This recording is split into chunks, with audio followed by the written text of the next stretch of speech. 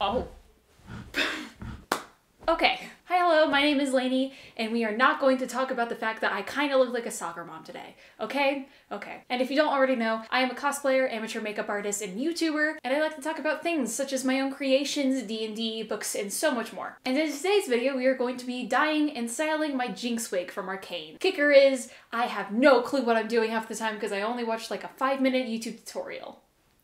So, I really need to calm down. I had like 3 cups of coffee. Without further ado, let's just jump right into the video. Alright, so first and foremost, let's talk supplies. I'm starting off with the Estrella wig and ponytail attachment from Epic Cosplay wigs, both in the color classic white as my base wig. And I used about 1.5 bottles of the synthetic grit dye, both in the color sapphire blue. And then I got out all the basic supplies used for the stovetop dyeing method, which I will go over how to do in just a second. You'll need a stovetop safe bucket and a mixing spoon. This is concentrated dish soap, which I ended up forgetting to use, but it worked out fine, but you know, whatever. Gloves, and then the wig and dye you'll be using. The first step in every dyeing process is to bring to a simmer enough water to fully submerge your wig or fabric into. And while that takes its sweet time warming up, let's quickly go over the stovetop dye method. I'm sure there are plenty of other YouTube tutorials that can better explain this process, but in my own words, the stovetop dyeing method is pretty self-explanatory, honestly. Synthetic fibers are more likely to take to the dye under constant heat, unlike more natural fibers such as cotton. So instead of dumping a whole bunch of boiling water into a plastic bucket and hoping for the best, like someone in this video,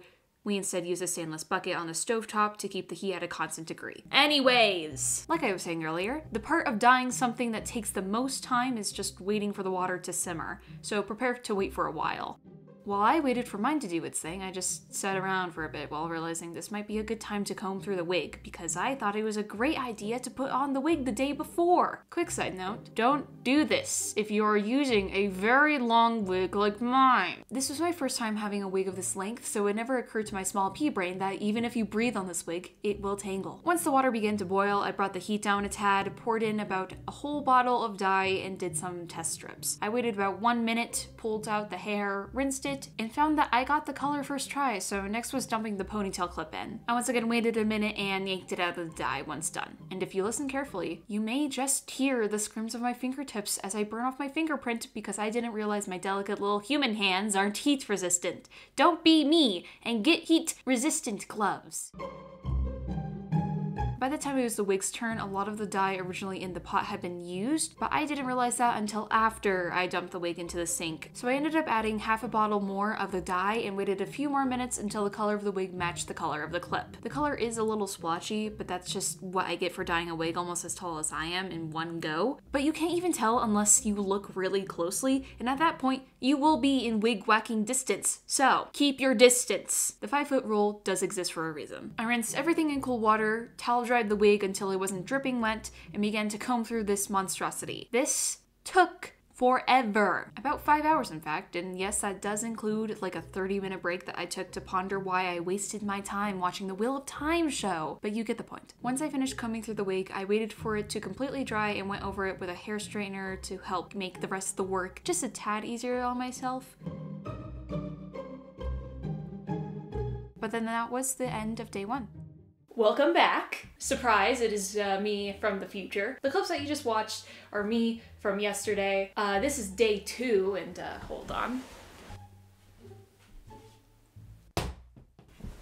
This is where we're at now. So the last time you probably saw this, I was straightening the wig for the first time. That only got me so far before it started to tangle once again. So all that I have to do today is, one, I need to detangle the wig, and I'm going to set all of the wig fibers with hairspray so that it will stop tangling so easily. I also need to re-straighten the wig, specifically this top area that you can see is like really fuzzy. And then last but not least, I get to style the wig so that I can leave this nightmare that I am in. Anyway, I need to stop procrastinating, so here we go.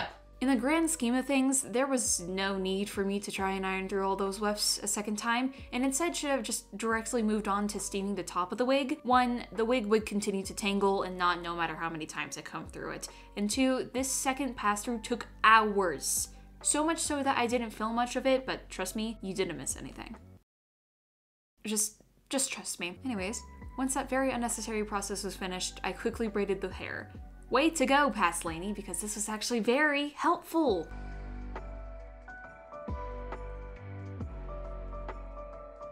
Day 3 focused on detangling the wefts, which somehow ended up tangling even more than the wig. I'll get to that later. Today was focusing on hiding the back of the wig cap. Like I mentioned a second ago, the ponytail clip that I was using as extra wefts, I spent hours desperately trying to detangle it, but after everything, I went to pick it up and it just immediately turned back into what I've deemed as the tangle beast. I was very mad and could care less about it at that point, so I chopped at it until I got the necessary wefts required for the wig. Fun fact, the rest of the ponytail now resides in the back of my closet where I wish to never see it again. Getting back on track, the last thing I did that day was hand sew in all the wefts. I finally got around to seaming the top of the wig so that everything sat nicely, and I also redid the braids just so that they looked nicer. After braiding the wig, I tried it on and called it good, but we're not finished yet. Day 5 was dedicated to making all the screws and whatnots displayed in Jinx's hair, which I did so out of 2 and 8mm craft foam. The long things in her hair are just rectangles with the sides glued together and some added detail pieces on the ends, while the screws are just 2 layers of 8mm foam glued together. Everything was sanded, primed, I ran out of plastic tape so I opted for Mod Podge this time, and painted and weathered to get the final result.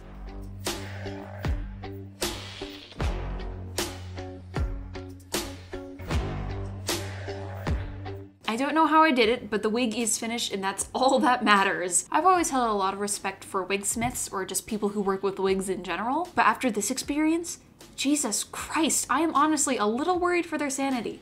With the wig all set and done, that marks the end of today's video. If you've made it this far into the video, you have all of my thanks. And if you want to learn how I made this, I have a highlight over on my Instagram dedicated to how I made Jinx's costume, and I have a few TikToks explaining how I made this, Jinx's blaster, over on my TikTok, both of which I will have linked down below. If you like this video, please feel free to like, comment, or even subscribe for more content such as this. But with that all being said, I have to go find my long lost sister and go terrorize her and force her girlfriend. So hopefully I'll see you in the next video. Goodbye, everyone.